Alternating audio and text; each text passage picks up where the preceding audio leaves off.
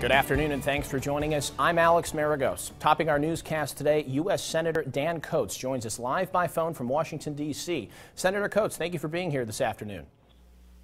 Good afternoon to you. Senator, $5 billion worth of food stamps are being cut today across the country. A part of those cuts will affect 17,000 people right here in Tippecanoe County alone. So how does Congress view the future of the SNAP program? Look, the federal government has always, together with the states, cooperated in terms of reaching out to people who are truly in need of support.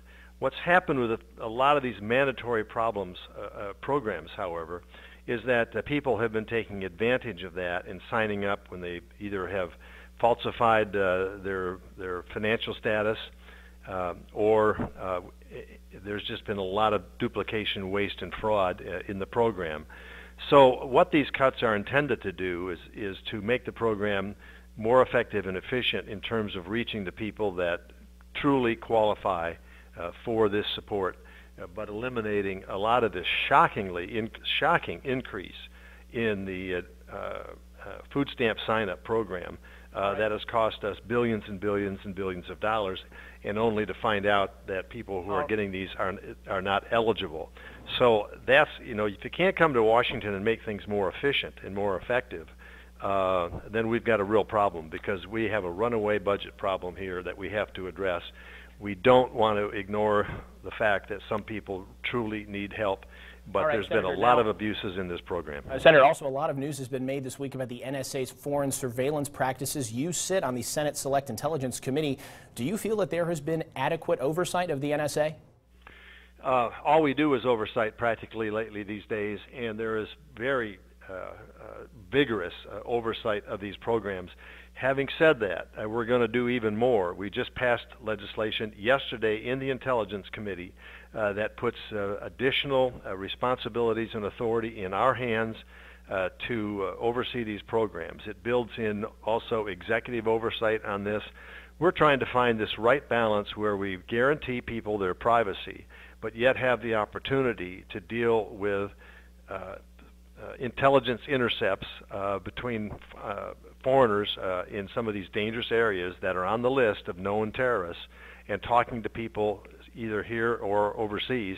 And we're trying to say, then at that point, if we suspect something, we have to go to a court and get a court authority. It's like a warrant to then pursue that further. Now, Senator, let's talk about that balance. Let's talk about that balance, if you don't mind, between privacy and security. Where is that line in the Congress's eyes?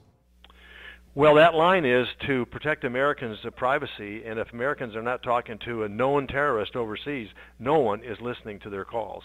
And on the other hand, we want to ensure that there's no abuse of this program and no misuse and mistakes of this program. So far, this has not happened, and we have to ensure that it doesn't happen, because Americans' privacy is guaranteed under the Constitution, and we want to keep it that way unless they're up to something really, really bad. Okay, Senator, let's move to the Affordable Care Act. We've now heard from Secretary Kathleen Sebelius as well as the website's design team. So in all the testimony this week, what's the biggest takeaway that you found? Well, the biggest takeaway I found this week is that the blame is being placed in the wrong place. I mean, the blame ought to go to the president. It's called Obamacare, after all. Kathleen Sebelius wasn't even in office at the time this thing was passed. She says, well, put all the responsibility on me. That just gives the president a free pass. Whether it's Benghazi, and it's not my fault, I didn't know anything about it, whether it's IRS, oh, I didn't know anything about this, says the president, or whether it's failure of the rollout on Obamacare. The buck does not stop at the White House. The finger points at somebody else. This is another Susan Rice situation where she gets blamed for Benghazi, and the president says, oh, I was totally out of the loop on that. All right, Senator, we appreciate you joining us today very much. That's Senator Dan Coats from Indiana.